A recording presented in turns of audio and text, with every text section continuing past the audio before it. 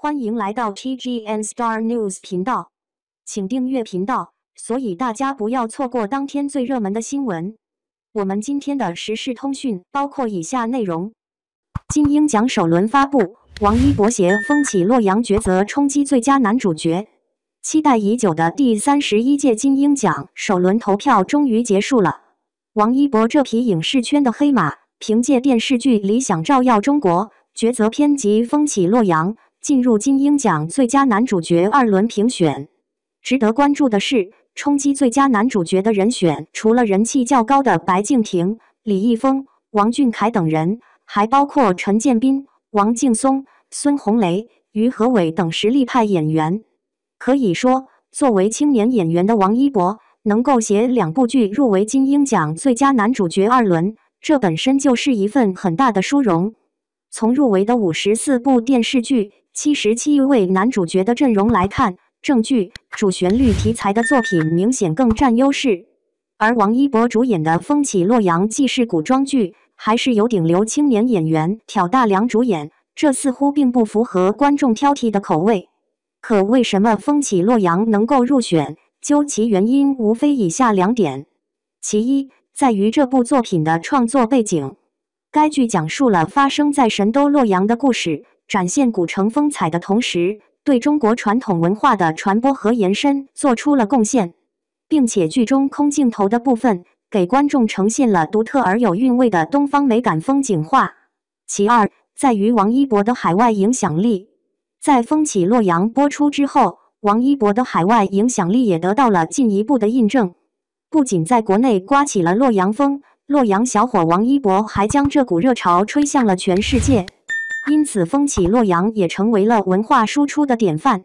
王一博主演的《理想照耀中国》抉择篇，虽然只是一个章节，但是尤其饰演的正气凛然的革命者蒋先云先生，却让观众惊叹并为之动容。他的誓言振聋发聩，他的回眸眼神坚毅果敢。王一博仿佛推开了时空的大门，让蒋先云先生从历史中走出来，亲自讲述了那段冲破黑暗的日子。更有别于《风起洛阳》中那个智商奇高的美少年百里弘毅，王一博很好地诠释了2个风格迥异的角色，以至于在观众的心目中，他就是蒋先云，他就是百里弘毅，可他更是王一博。在第30届中国电视金鹰奖的颁奖典礼上，王一博凭借电视剧《陪你到世界之巅》获得了观众喜爱的男演员奖时，手握奖杯的王一博说道：“我知道，目前可能是更多的是支持我的人，作为我的观众在喜爱我，但接下来我会更加努力，用努力和一些运气更加配得上这个奖。”确实，接下来的日子里，王一博一直在用实际行动践行着这句话。时隔2年之后，王一博再次来到金鹰奖，这次他带来了2部作品。这位史上最年轻的金鹰奖最佳男演员获得者，不仅再次得到观众的认可，这次还略有不同。王一博是用角色在与观众对话。最近一段时间的王一博一直活跃在观众的视线里，《冰与火》的热播让大家看到了永不塌房的尘与无名的无声预告，又让观众们看到了眼神杀的叶秘书热烈的片场花絮，则让人们看到了追求梦想的陈硕长空之王的官宣，让网友们确定了不太露面但肯定非常厉害的雷雨。他们迈着矫健的步伐向观众走来，相约一起度过11黄金周。原创不易，谢绝搬运。如有特需，私聊授权8爪随笔。王一博的待播作品不仅多，质量也完全经得起推敲。